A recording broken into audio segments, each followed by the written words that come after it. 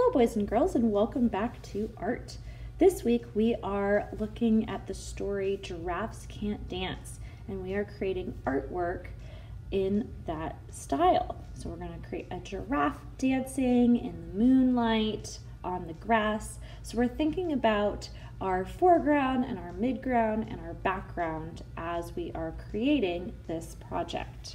So we're going to start off with our crayons, and we want to think about how we're going to draw our giraffe dancing in the moonlight. So we want to break our giraffe down into different shapes, and we want to think about whether we want our giraffe standing up or kind of doing like a somersault in the air. How do we want our giraffe to be? So what I like to do is I like to start with our giraffe's head, and our giraffe's head is an oval, and doing it in yellow, and I don't think we can see that, so let's change it to orange. Even though giraffes are yellow, we can see it better with orange. And then our giraffe will have a long neck. So we want to make our giraffe kind of big because he's in the foreground and he's in the front. So we have a nice big giraffe, so I started close to the top of the paper to make a nice oval and then a nice long neck, and I'm going to make a big oval for our giraffe's body. And then we want to think about how we want our giraffe to pose. So do we want one leg on this side, one leg on that side, one arm up, one arm down? How do we want our giraffe's arms to be? So I'm going to draw my giraffe with one leg out to the side, so a big long rectangle, and another rectangle on the other side. And I'm going to draw one arm up in the air, nice and long. And the other arm is going to be kind of like a V shape to the side, kind of bent. And then we need to draw our giraffe's tail, just a skinny rectangle with a little, kind of like a circle, but the circle has a point, or an oval has a point at the end. And then we think about, okay, our giraffe has ears. So we have two kind of that same shape as the tail, where it kind of comes up into a point and back down, kind of like a curved line. And so there we have our basic shape for our giraffe.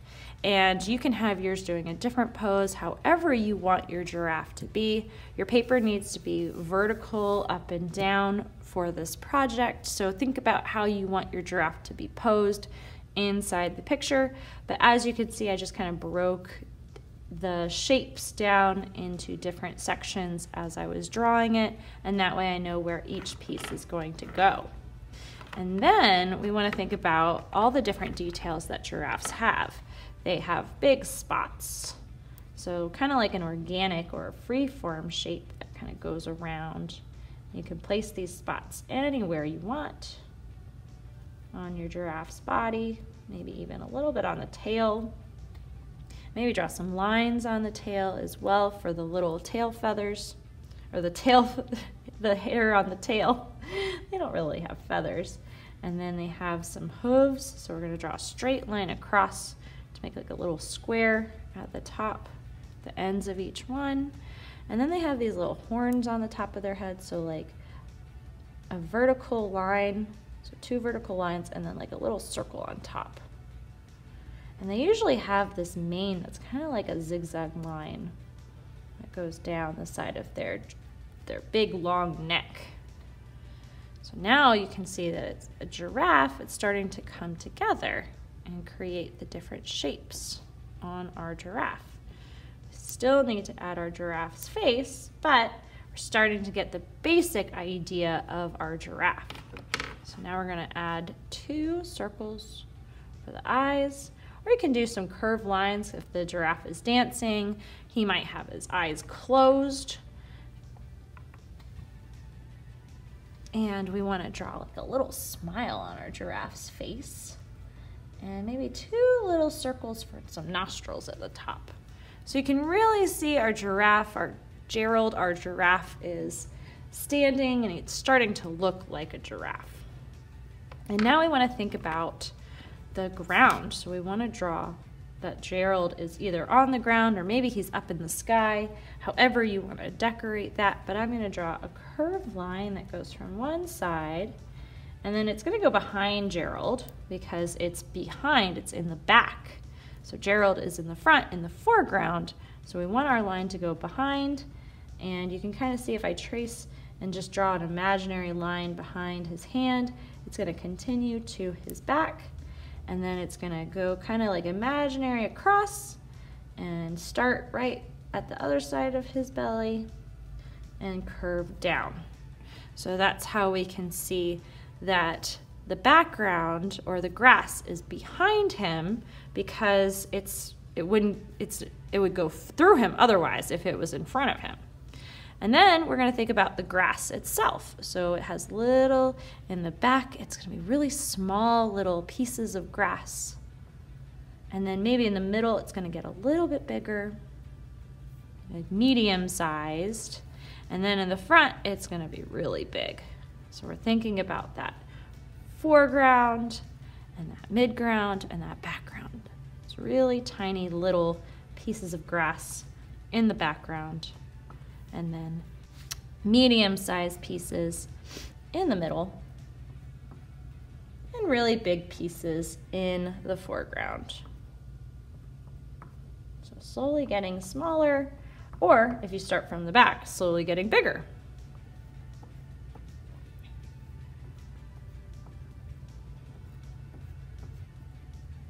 However you want to decorate. Maybe there's some pieces of grass going off the page. All right, so now that we have our grass, you can see that foreground, that midground, and that background. Now we want to take our white crayon and we want to create the moon. And it's really hard to see this big circle that I'm creating for the moon, but we want the moon to be nice and big as you could make that nice circle in the sky.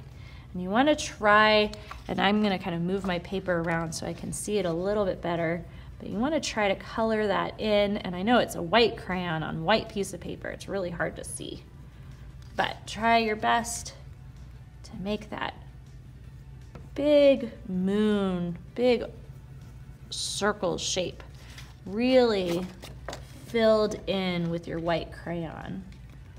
That way when we go to paint all of this in a little bit, you'll be able to see that moon really nicely, because we're doing a wax resist where the crayon and the water from the paint don't mix. You can kind of see that. I know it's hard to see, but yeah, I know it's really hard to see, but you can kind of see the circle right here.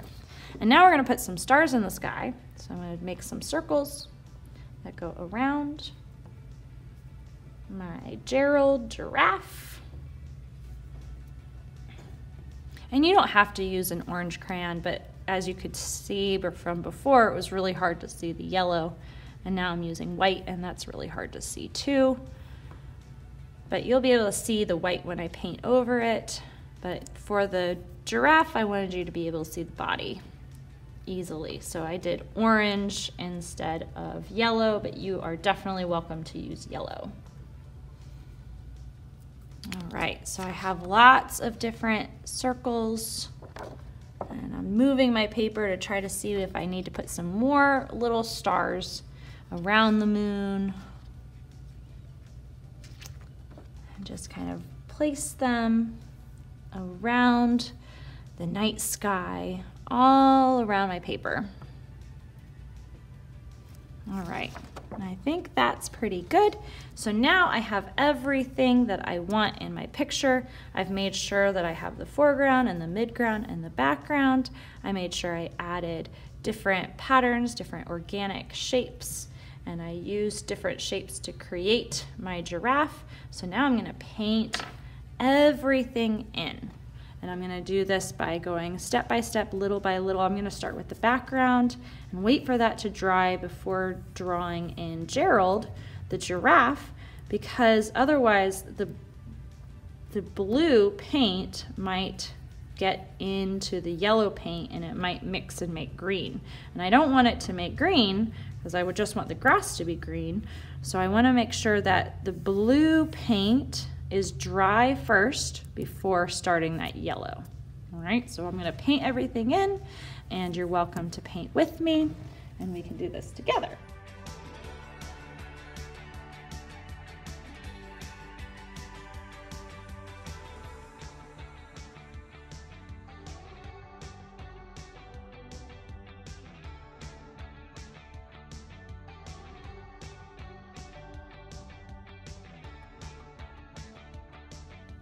All right, boys and girls, here is my dancing giraffe from the book Giraffes Can't Dance.